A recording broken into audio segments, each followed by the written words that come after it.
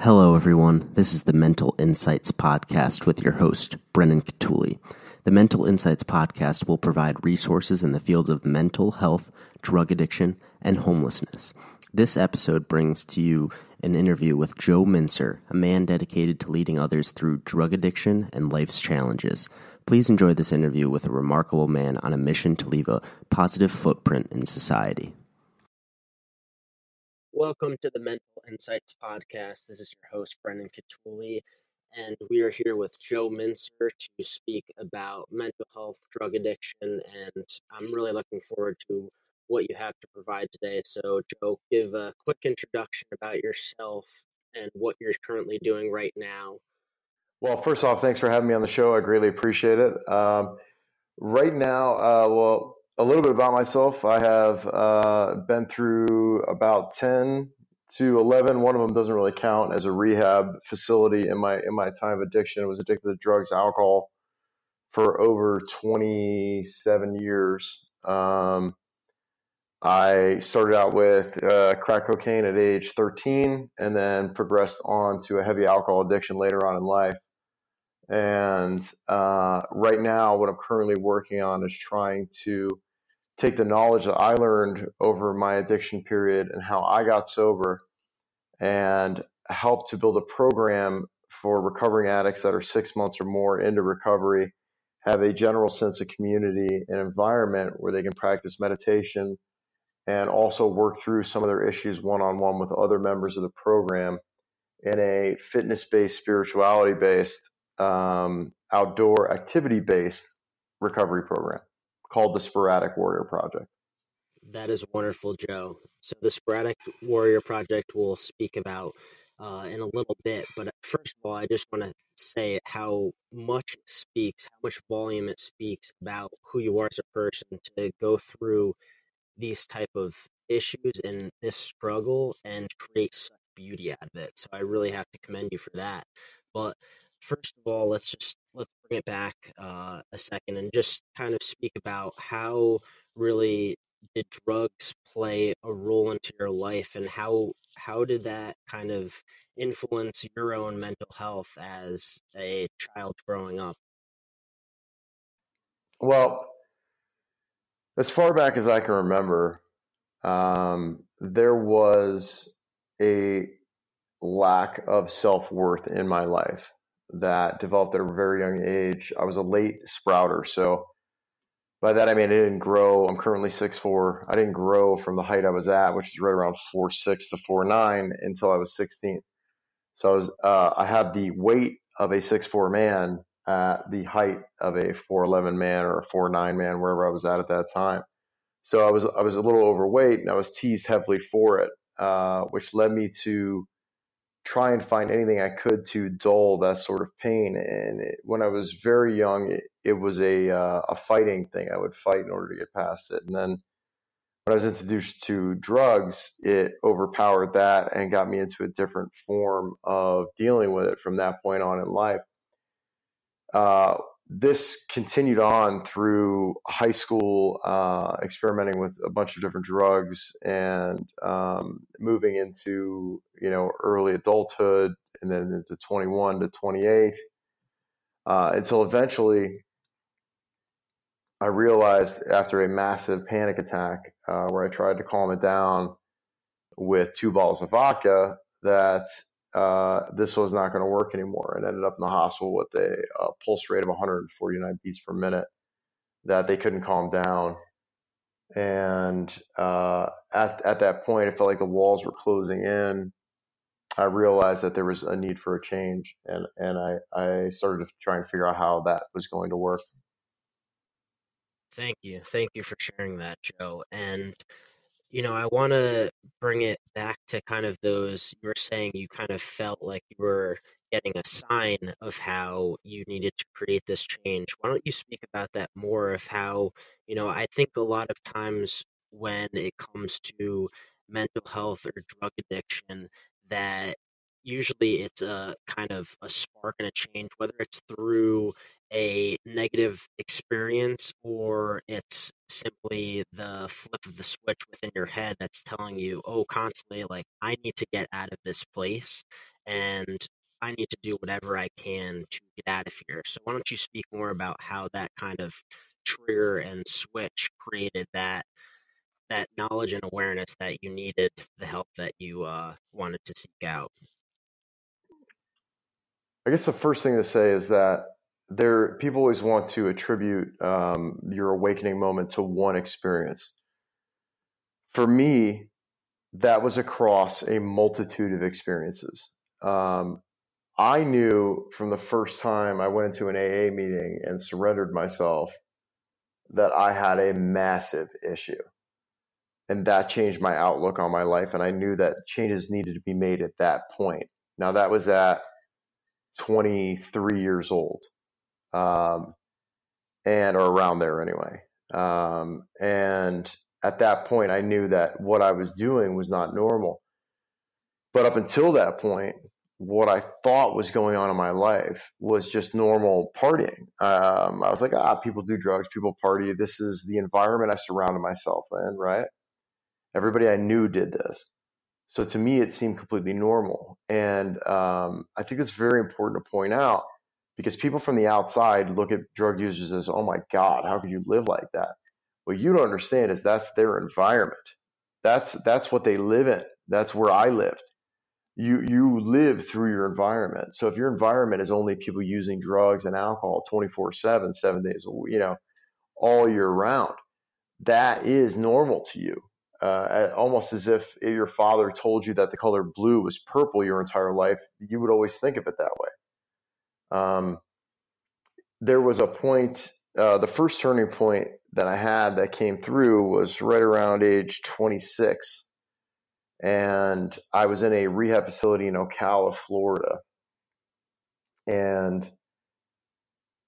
through some misconfusion of circumstances, I still had a drug in my system when I went into the rehab facility that they had used to calm me down in the hospital, called Ativan. And Ativan has a very long half-life, so you still test positive for it 2 weeks after you've taken it. So they kicked me out, or they were going to kick me out, and I left. And I started walking in the middle of nowhere, nothing to the right or left for 10 miles in each direction. It's freezing cold in Florida, which is a rare thing, but it was cold that night. I'm walking north on a road, which name I can't remember. It's pitch black. There's like a car every 10 minutes or so. I'm trying to hitchhike and get a ride where I'm going. I finally make it to Publix, which is a grocery store in Florida, to wait on a money order that a friend of mine named Manny had sent to me. And as I'm waiting there, I called my aunt, who had put me in the rehab in Florida, and I was telling her what was going on. And she said that you're cut off completely from the family. Like, I warned you that if you walked out of that rehab, you were cut off completely from the family. And I tried to help her understand why I left, but see, it didn't matter, because nobody believes you at that point, because you've lied to everybody in your life. So they have no reason to trust you. So she cut me off completely. And that was the first time in my life that I had nobody to fall back on. Not my mother, not my father, not my aunt. There was nobody I could call for $20. There was no place I could stay. I was literally on the street with nothing, with no idea where to do. So I called my best friend Manny, which was a last resort, to send me some cash. God intervened and stopped the money order from coming through. It never made it. I waited there for 6 hours for that money order to come through. It never went through. There is a strange thing that comes over you when you realize the way that you view your life is not a reality. And when that comes into your consciousness, it scares the shit out of you. So that was the first point of awakening for me, was right there. I ended up having to call the cops on myself and put a 72-hour hold on myself, which is called a Baker Act in Florida, in order to have a place to sleep for the night. that's the first time I had an awakening. The second time I had an awakening was some years later in Chicago, where someone who was not actually using drugs in my house came to stay at my house and died in the house from an OD when I was out in another area picking up drugs. And at that point, I looked at it when I came back, and I was like, "That's it. I've got to change." But I didn't, because I was addicted. I went right back out, and nothing worked. Um, Fast forward years later, uh, finally, I had the nervous breakdown. I end up in the hospital. I'm at a job that I hate. I get out. I'm like, "What am I going to do?" I called my aunt up. My aunt actually flew out to where I was at in Denver at the time. She flies out there. She said, "What are you going to do?" And I said, "Well, something's got to change." I said, "How do I work through this?" She said, "You have to fix whatever's in your head that makes you feel you're so unworthy and such a bad person that you can't get past this." So I started doing a lot of self work. I took some course. I took a course called Insight in California. I started meditating every day. I started hitting the gym every day, because the boredom is the worst thing for an addict. I stopped referring to myself as an addict. I stopped saying I am an addict, I am an alcoholic. Why? Why would I do that? Every Alcoholics Anonymous and Narcotics Anonymous, they have you repeat that over and over again. The reason I didn't do that was I thought to myself, all the stuff that I'm learning is how to build an affirmation that begins with I am and something positive after it. Why would I put such a negative connotation after that of addict or alcoholic, when I could put something like, I am able to achieve my goals. I am a successful person. I am a kind-hearted person. I am a loving and generous person. This is how I start my day nowadays. All of this started with a simple choice to begin meditating and move forward into that area. And once you expand your consciousness in just the slightest way, then you're open to other things, and then you start learning about yourself, and you start working on it. And let me tell you, it's not easy at all. It's very hard to dig into your past, into everything that has ever set you off in life, and work through it and find out where you're accountable for that action. And most people won't do it. It's scary. I learn something about myself every day. Most recently was yesterday, and I found out that I had a pattern that went back to childhood when I was 3 years old, and I realized how to correct it. That is life changing. When you find something about yourself that you have put that causes you to get into bad situations all the time, and it's recognized, it's a pattern, it's a pattern. Now you can fix it. Now you can move forward. Now you can love yourself more, because that's where the basis of your life begins, is loving yourself.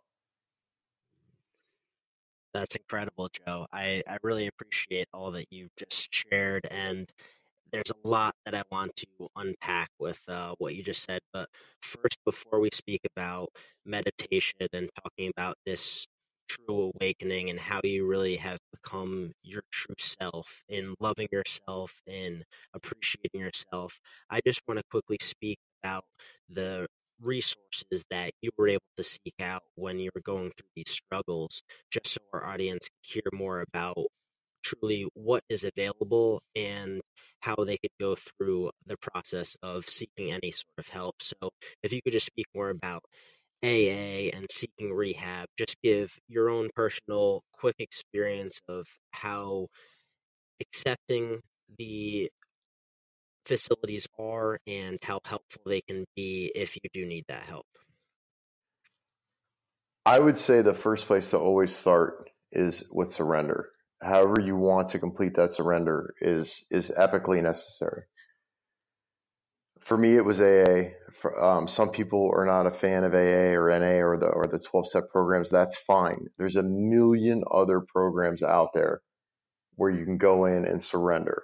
And that first time that you stand up and say those words, something switches in your head.